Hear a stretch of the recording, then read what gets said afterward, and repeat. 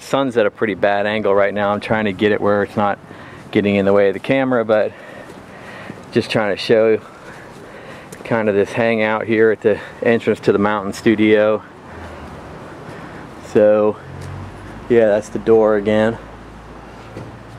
Right out there, of course, Lake Geneva, the edge of the Alps. But what I was going to say is, looking down on the ground here, I'm sure 98% of those guys smoked, and I could just see them leaning up against this wall here and just kind of put your foot back up against the wall, lean on it, and smoke your cigarette. Talk about what's going to go on in the next song, or what you're trying to write, or how you're trying to fix a certain song up, how the engineer got it wrong.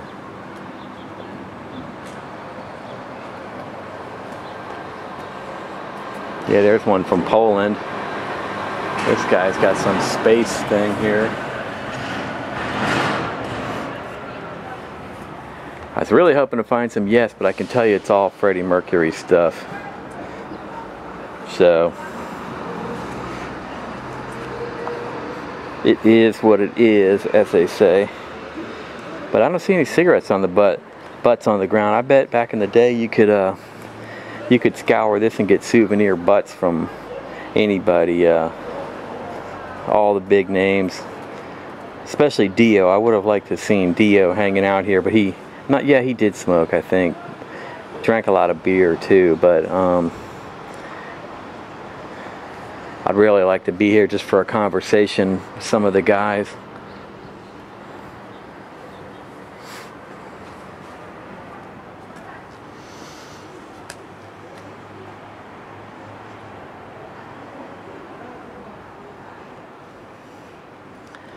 Alright, I'm out of here. I got a concert tonight over at the Vevey, St. Martin's at Vevey, where Rick Wakeman recorded Parallels and Awaken off Going for the One, and he wired it in. It was about 5 miles away.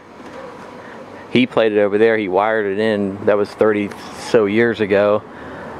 That was about as high-tech recording as it got.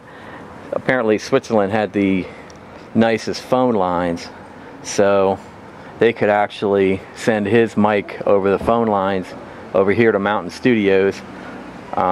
But there's a concert there tonight on that organ, and I'm gonna go check that out, listen to the concert, and then try to actually get some video of the organ itself. Maybe talk to the guy who's playing it and see if he can give me a little description of it.